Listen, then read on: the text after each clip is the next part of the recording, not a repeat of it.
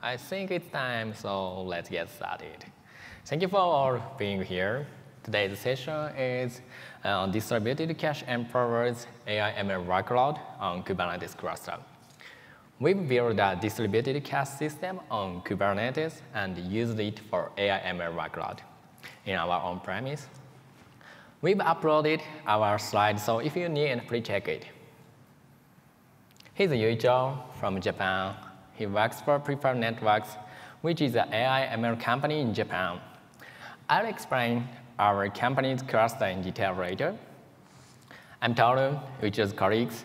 Also, I'm a founder of Yoki, a CNCF Sandbox project, and the maintainer of some OSSes related to CNCF. This is today's agenda. So we first introduce background AI and ML workload on Kubernetes cluster. Second, we talked about the main topic, simple cache services that is developed for AI ML workloads to solve the problem that we'll talk about the background. Third, we describe the real-world use cases. Next, in deploy consideration, we'll describe techniques to achieve higher performance. In the end, we conclude the talk. Okay, next, Yuichiro explains the background. Yeah, thank you. First, we start the talk from artificial intelligence and machine learning workloads. So let's consider the training of machine learning model that recognize the numerical digits. So we have a data set of pictures with numbers and the training job of deep neural networks. Here, it is correspond to two Kubernetes pods. So Kubernetes pods will access the data set and get the data samples and feed the deep neural networks with the data samples. So it will optimize the model. Then, by continuing the iterations, the deep neural network will be able to recognize the numbers. Here, I'd like to look at the strategies to store the data set. So we are AI and ML company with on-premise Kubernetes cluster. So we need on-premise solutions for that. First one is NFS. So we can mount NFS storage to Kubernetes pods by using a host path volume. NFS is fast if the NFS server has a fast storage drives, fast CPUs. So if the number of clients is limited, the performance is acceptable. However, the large number of clients access the NFS, you can easily notice the performance slowdowns. Second one is object storage. We have on-premise S3 compatible object storage with open source software, Apache Ozons.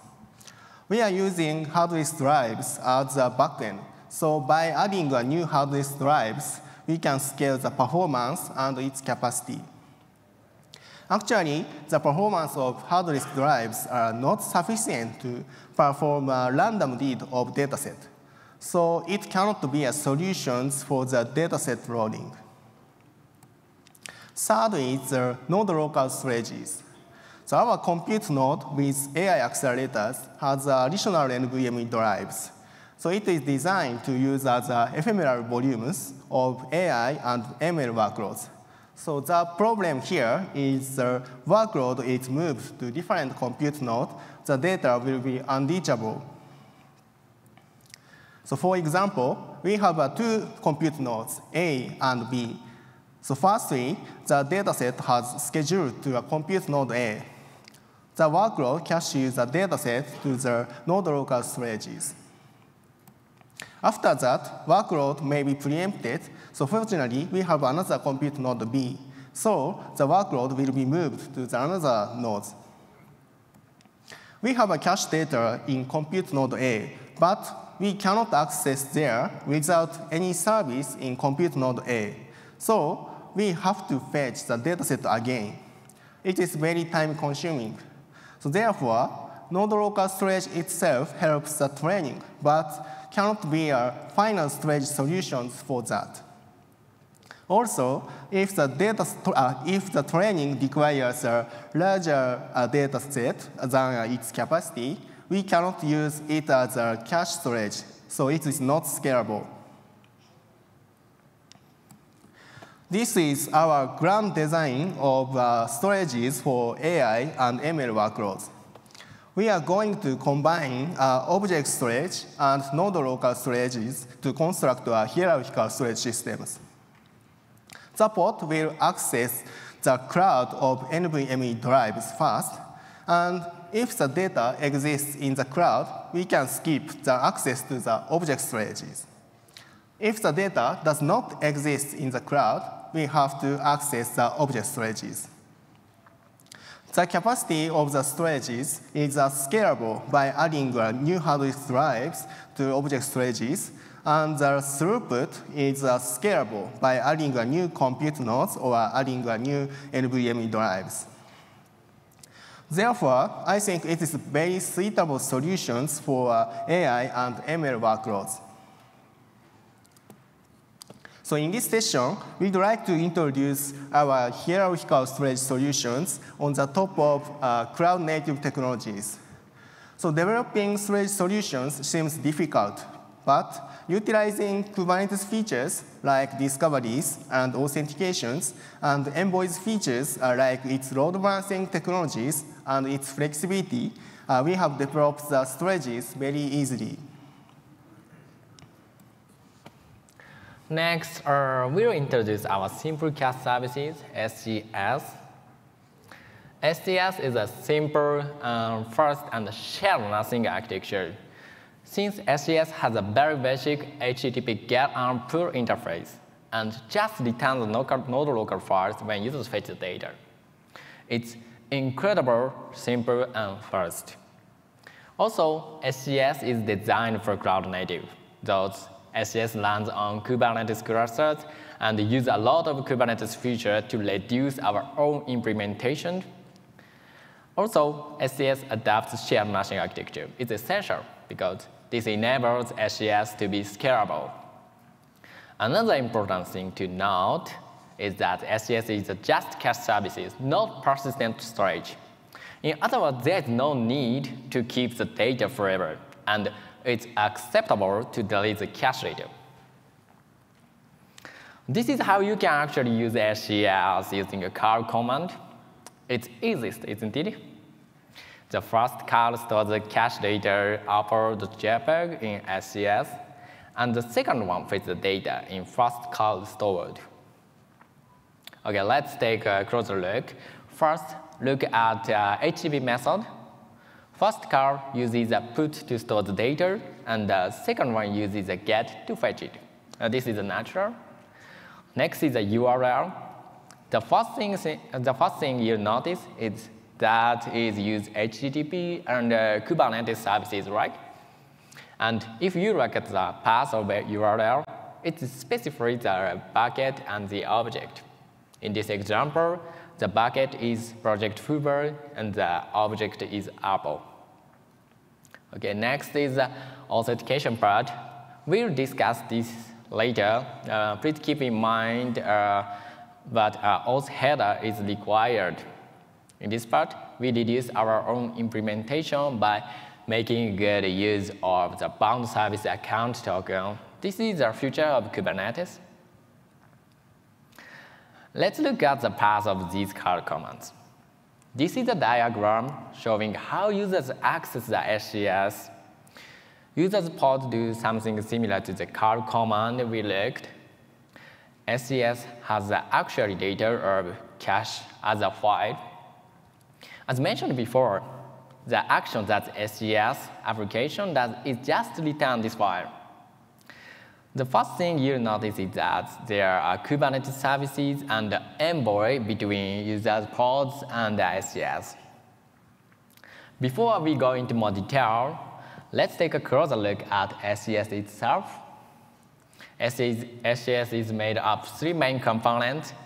First is a Go language application, and the NVMe or other storage that holds the cache data.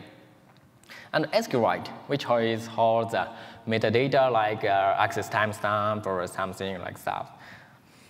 Each SCS application has its own SQLite.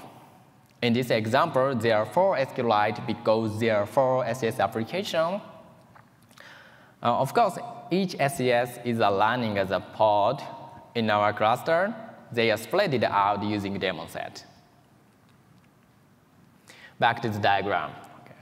One of the most significant features is the shared nothing architecture.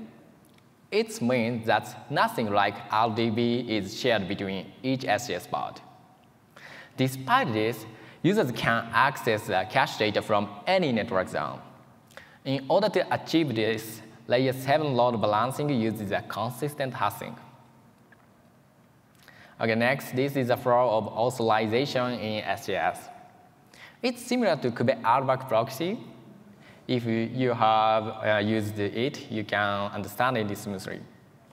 First, a user pod should mount a service account token and send out a request with it. The verifying part, it is SGS is charged for it, uses the token level API to verify the token. The service account can tell SGS the namespace of the request source. This can be used for authentication. Therefore, users can specify the namespace that can access the bucket. Well, let's define your bucket. You can define a bucket like this. There are two types of a bucket, public and private. The top orange part is a bucket called public bucket, which anyone can access. The blue part below is called private bucket and is authenticated based on Kubernetes namespace. It's possible to list the namespaces that are allowed to access the bucket. For instance, Project Kubernetes and user Damoku namespaces are allowed to access the Kubeco bucket. It's also possible to set storage limits for each bucket in the bucket quota field. If the specified capacity is exceeded, the bucket will start to delete cache data on LRU basis.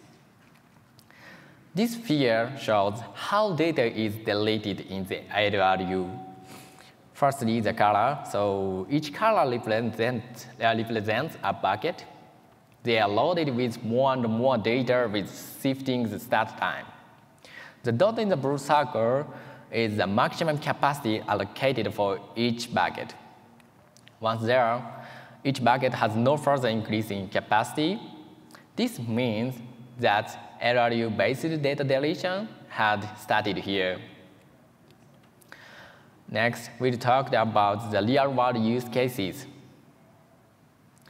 We'll introduce two use cases. One use case is use SGS as a cache for slower storage.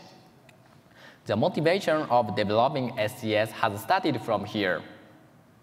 It accelerates data loading throughput of dataset. The second use case is SGS as a storage backend for yet another cache service. Let's dive into case one. First, let's consider the data loading from object storage like S3 or something like this. In order to abstract the I/O layers, we developed PFIO for our researchers. Since it's OSS, you can check it out now. The source code in Python is a sample code to get a JPEG file from object storage with only 10 lines of code. Also, PFIO has a transparent cache feature. Just adding an HTTP cache parameter to form URL function, PFIO automatically catches the content and get it from SGS next time. If the file is hit in SGS, the read latency improved because we could skip getting it from object storage and put it into SGS. Next, let's look at case 2, how to use SGS as a storage backend for yet another cache service. There are several large files we haven't mentioned yet. First is the container image. Container images for AI and ML workloads are larger and larger. Our all-in-one container image that's the first choice for our researchers is more than 30 gigabytes. We have already built it, and last week, 94% of container images pools hit the SGS.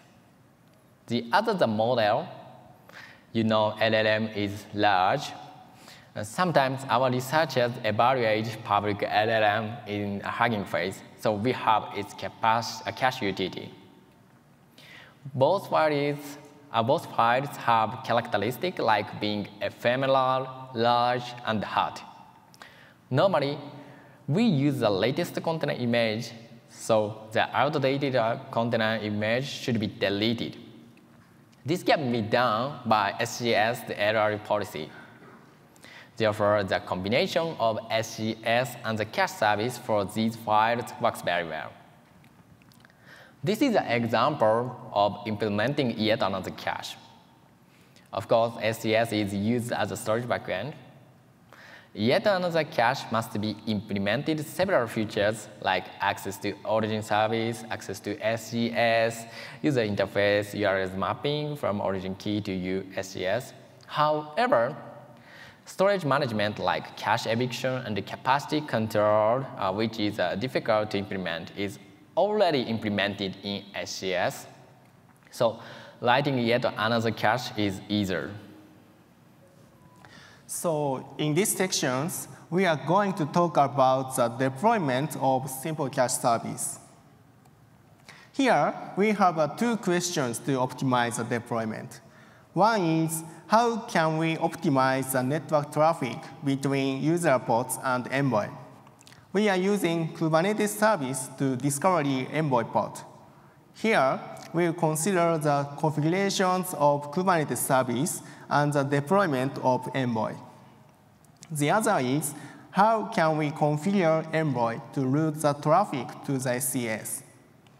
By considering the two questions, we can optimize the end-to-end data flow from user pods to the SCS pods. OK, so let's start from the question 1. So how can we optimize the network traffic? So first, I'd like to describe our computing infrastructure where the SCS is running right now. So we, Preferred Networks, are AI and machine learning company. So we are developing machine learning models like large language models and many solutions to the industries. So these activities uses our on-premise computing infrastructures. So we have 3 Kubernetes clusters for productions and several evaluations and staging clusters.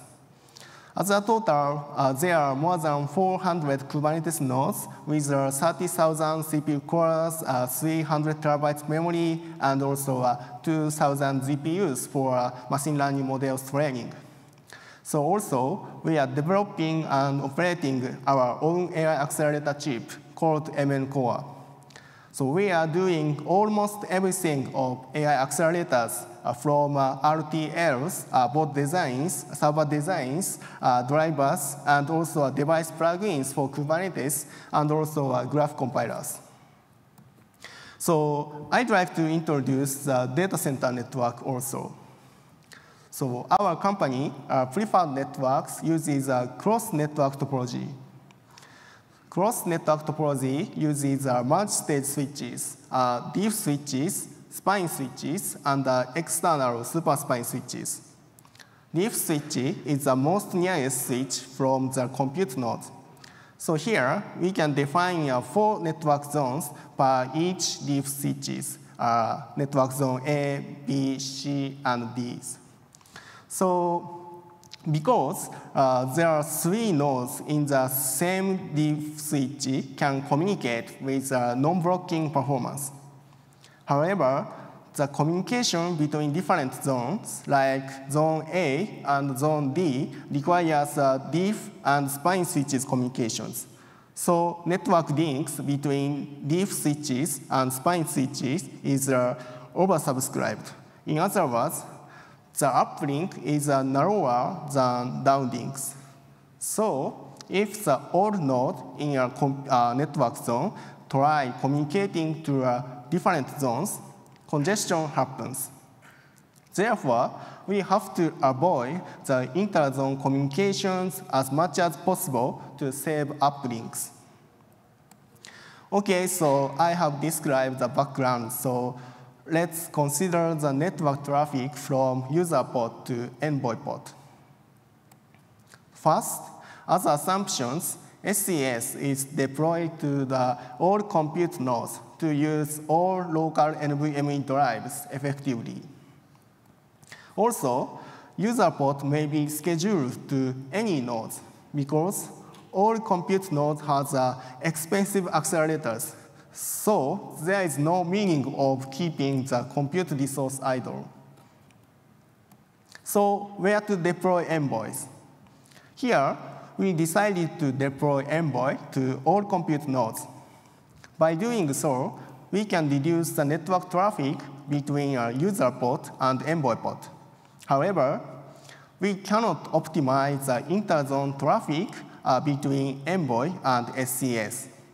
Because SES has deployed to all compute nodes, so we cannot optimize about the interzone traffic.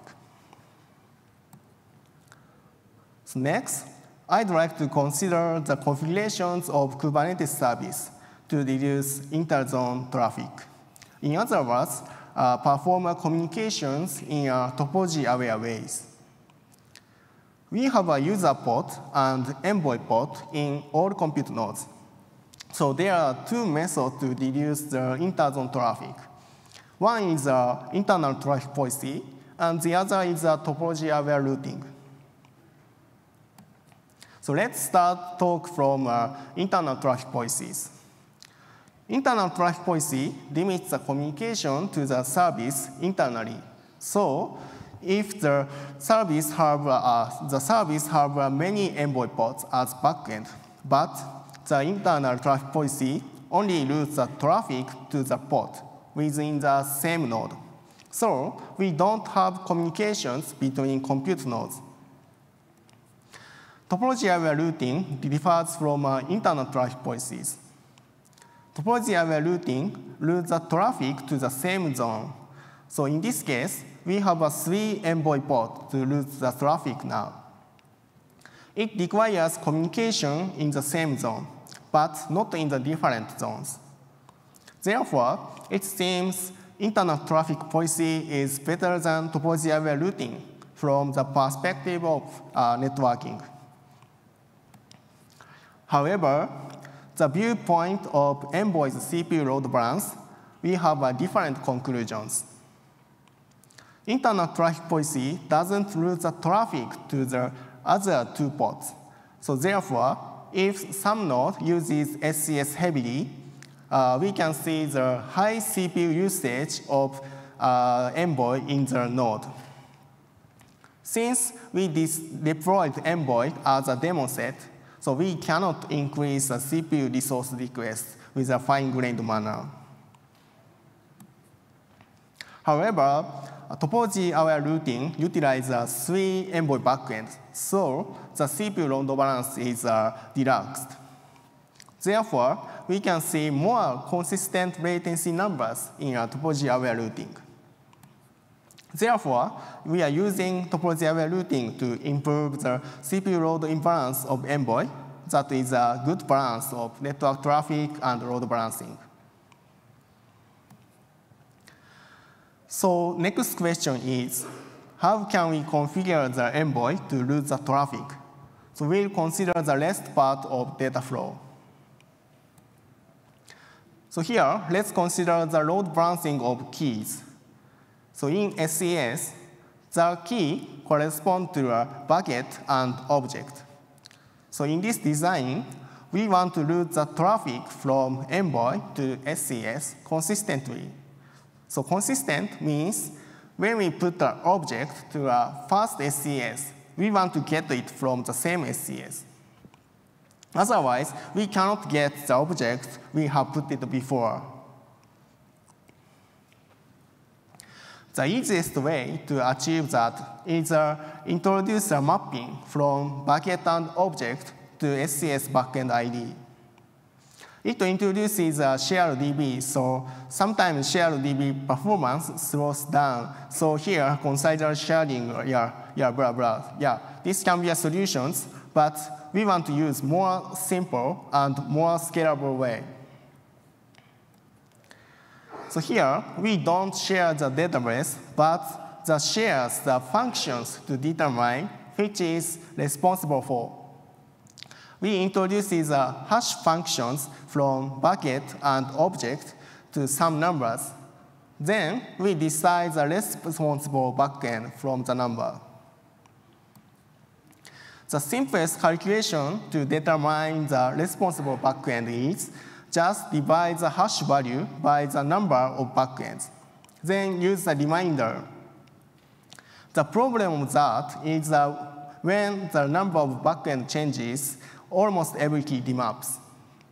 So typically, it happens during node failure and node installations. So we should avoid this. Consistent hashing is a method which solves this problem. It's designed to reduce such a demapping, so we can expect more lower demapping. So the key count divided by the backend count is our ideal numbers. Envoy has two consistent hashing implementations. One is ring hash. First, it prepares a ring with a responsible backend by hashing the backend information. When access happens, it calculates the hash of keys, then search responsible backend from the ring. The other is maghreb, which manages a set of responsible hashes. Both mappings are computed from the backend information, so all Envoy pods share this mapping. Therefore, we can see the consistent mapping in all Envoy pods. Load balancing of keys is very important. The backend with a larger key responsibility have several problems. So in this figure, you can see the length of arc of backend 3 is 1.5 times longer than backend 4. Therefore, backend 3 is 1.5 times of responsibility of backend 4. So it should be avoided because it affects the performance. So CPU usage of backend 3 is 1.5 times of backend 4's. So it may result the longer latency numbers. Also, the lifetime of each data in backend 3 is shorter than backend 4's. So more possibility of deletions in backend 3 nodes. Here, we want to see the consistent resource usage and its lifetime. We need a consistent hashing with a consistent size of key mappings. So let's check the load imbalance of both consistent hashing algorithms. In this figure, a ring hash has a load imbalance up to 1.5 times. However, maghreb doesn't introduce any load imbalance. So let's see the screenshot of object count per node. The screenshot is taken from our production environment. Each line corresponds to a number of objects per node. So as you can see, when using ring hash, you can see the multiple lines with some widths. However, when using a maghreb, you can see the only single lines. But actually, there are multiple lines. So it means load balance of maghreb algorithm is perfect. That is why we are using maghreb. OK, so we have deployed the SCS to the production environment. So let's check the performance numbers. This is our API calls per second in the last 30 days. As you can see, the highest is 37,000 of requests per second. Also, this is the aggregate throughput per second in the last 30 days. As you can see, the highest is 75 gigabytes per second as aggregated traffic. So as a summary, we achieved 37,000 requests per second with 75 gigabytes per second with only 55 backend servers. I think it is not so much number of backend servers. Also, this number comes from the real world, not the synthetic benchmark. So currently, we are serving 268 million objects. Almost request to SCS is read heavy, and we are continuously watching the not found rate to expand the cache capacity in a timely manner.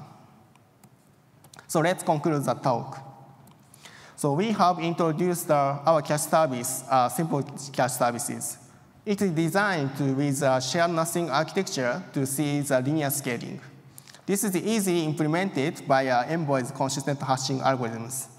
Also, we are following cloud-native best practice like bound service account token from Kubernetes to implement authentication easily. So our system can be used as a transparent cache of object storage with VFIO, our IO abstraction libraries. So we are using SCS in real world, like dataset loading and large model servings. So we use several optimization techniques like topology routing and magrevs. So our project is supported by cloud-native technologies and our 3 internship members. So that's all. So thank you for paying attention.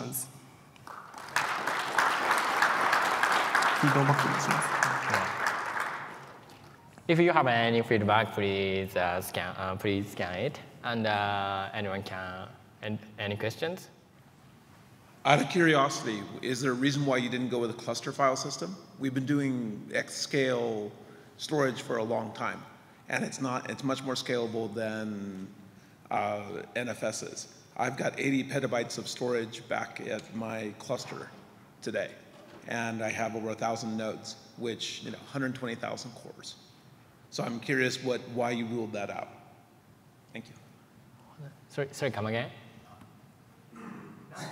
I'm curious why you didn't use a cluster file system, not NFS.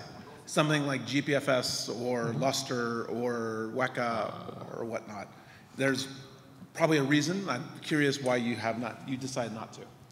I think just using a Lustre or some other GPFS, like a shared file system, can be a solution. But I think actually I have not tried such a shared file systems, but it has some difficulties to operate such a large storage clusters.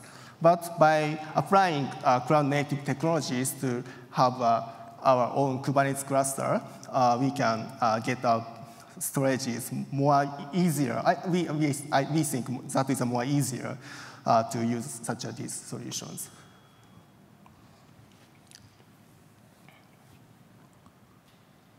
Thank you. Other questions?